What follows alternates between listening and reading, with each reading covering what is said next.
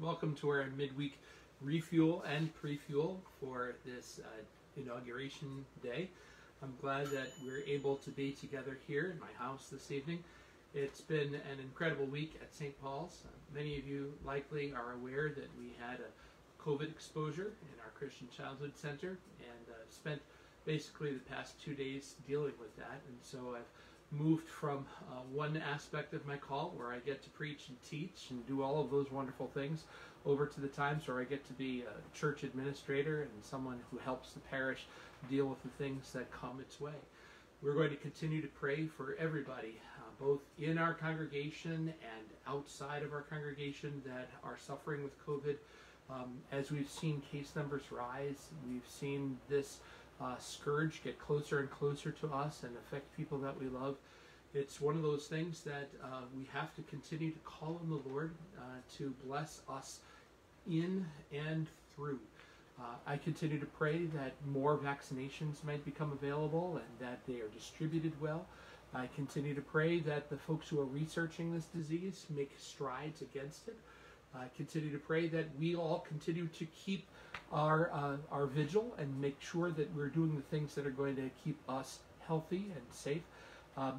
Wash those hands. Use your hand sanitizer. Keep those masks at the handy. Keep the physical distancing. Make sure that you're doing everything you can in wisdom in order to be able to make your way through this pandemic, which is, oddly enough, the thing that's brought us together. One of the things that you've heard me say many times is that as we are forced apart from one another, we have to intentionally connect with one another. It's only that way that we can continue in this love that God initiated in us. It's the only way that we can continue well in our discipleship, because God did not call us into isolation. He called us into fellowship with one another. And that's what our worship this coming weekend is going to focus on. It's being called. And as you can see from the title of this live stream today, it's from and to. Important prepositions. I'm going to give Ethel Lesh a grammatical shout out. She's the one that continues to remind me of the difference between bring and take. I still have a hard time remembering those. I guess it's my Metro New York upbringing. We don't do those words properly. But from and to are wonderful words. They show up on Christmas packages under the tree. From Santa to you. It's a great thing to know that there is somebody behind that gift and somebody in front of that gift. And what brings that together is love. There's a lot that gift and those gifts have in common with our call as disciples of Jesus. There's a from and to. The from is from our Lord Jesus. Of course, his call is the one that emanates from his desire that everybody would come to a knowledge of the truth, including you, including people around you, including the whole world, everybody that ever lived and ever will live. Jesus wants them to know of his love. So St. Paul's mission statement of being gathered by God to share the love of Jesus involves our call as disciples. Disciples are called from an old way of life that didn't have Jesus. They're called from old patterns of thinking and speech. They're called from unholy living and untoward Facebook posts and anger with fellow congregants and frustrations with the other side. Do you know Jesus calls us from our hardened political positions? Jesus calls us from our most intransigently held beliefs, that if they're not in line with what he would say or how he would act, he calls us from them. And he says, follow me to a holier way. Follow me to a peaceful relationship with family members and friends and congregants. Follow me to a connectedness with one another that supersedes and transcends all of the other divisions that the world puts in your path. Follow me into holiness and a bright and beautiful future that has nothing to do with who occupies the White House. It has everything to do with who occupies your heart. Discipleship matters. It's central to the call and the work and the ministry of Jesus. Who we are as followers of Jesus is not people who set aside an hour on a Wednesday night or Sunday morning or whenever it is that we're worshiping or tuning in, setting aside some time for our God factor. No, Jesus calls us from a way of life and to a different way of life. A way of life that looks like Him, that sounds like Him, that acts like Him, that follows in His footsteps through a cross of suffering and difficulty in this world to a reward of honor and joy and beauty and peace that isn't only in the future. It starts now by the way that we act toward Him and with one another. Our world is horribly divided. The us and them we talked about a few weeks ago touches us over and over again. We define and distinguish ourselves.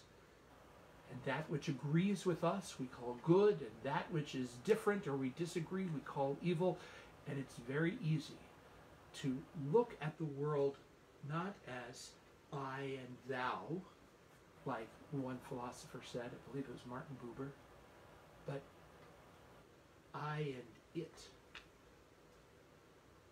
What if Jesus had done that?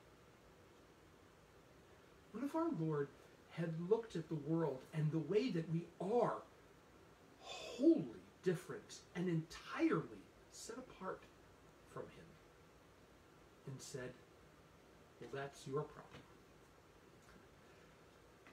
He came from heaven to earth, crossing a divide that none of us could cross. He came from heaven to earth, from perfection to whatever it is that we live in day by day. He came from perfect peace into conflict. He came from holiness into our sin. He came from eternal life into our death. And He embraced it all. Why? So that He could look at us, despite our differences, and say, you're my brother. You're my sister. And God is our Father. That love of the Father for us, that we should be called the children of God, is the thing that sent Jesus from where He was to where we are, so that we could come from where and how we are to where and how He is. Discipleship and the church is who we are. It's our nature. It's what Jesus has given to us. Let's use it. Let's use the inspiration of what He has brought us to look at one another with the eyes that Jesus would have, to talk to one another with the words that Jesus would use, to come alongside one another in the way Jesus would. I want you to see and know and feel the blessing of what it means to follow Jesus every day. to know that as He looks on what you say, and what you post, and what you think, and what you do, you'd say, yeah, I'd do it just like that. If you can't say that, then you probably ought not do it. So my fellow disciples, let's recognize that the world in which we live is broken. But Jesus puts us in it as the leaven in the lump. The world that we live in is dark, but He puts us in it as the light. The world around us is tasteless, but He puts us in as the salt to give it and preserve, to give it flavor and preserve it. Friends, as a pastor, my deepest desire is that we are together pulling in the same way toward the Lord Jesus from everywhere that we've come to the one place that we're going. Connected to Jesus, to glorify the Father with everything in our lives. Let's put aside all of our froms and press on to the two that Jesus our Lord gives us. Will you join me in prayer? Heavenly Father, what are we without your mercy? Where would we be without your grace? Unless our Lord Jesus had come from His throne above and gone to the throne of the cross in our place, what would become of us?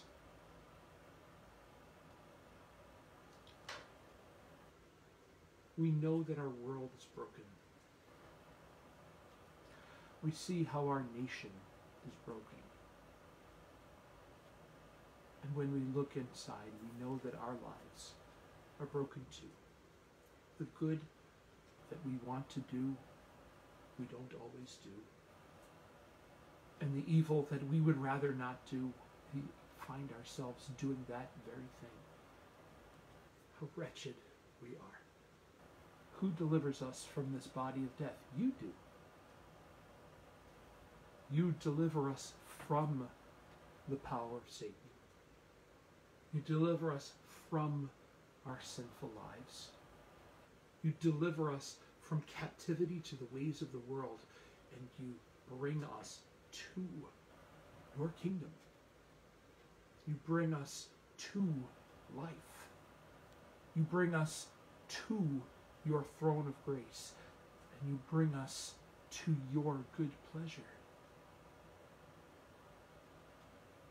Lord, help us remember the difference, the life and death difference between our old froms and the renewed twos that you give us every day. Help us, O Lord,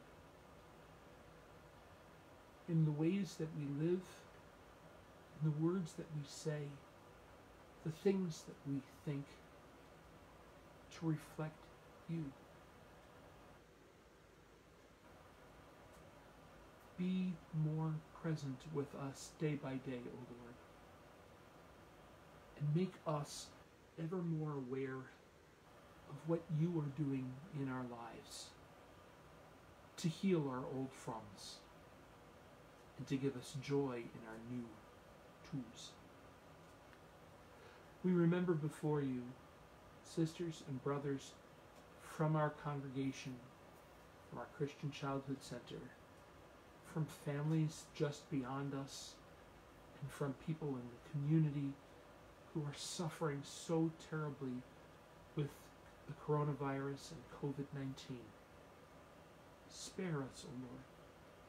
Show your mercy. Don't let us live with this disease for much longer. We've lost so much. Lord, restore what we've lost. Be present with us. Give health, O Lord, to everyone who needs it. Reach into this world to drive back all of the effects of this disease, not only in our bodies, but also in our psyches. Relieve our stress. Give us peace. Drive out our fears.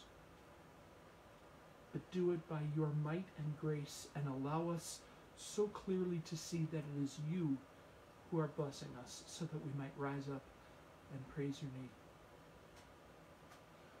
Lord, make this moment where we've been together truly a refueling point, from which we might be able to go and follow you and be your hands and feet, your eyes and ears, your mouth and your heart in this world. Pull us together, O Lord, in every way that we need it, so that we might experience the unity not only with one another that you've given us, but the unity with you that we need so much.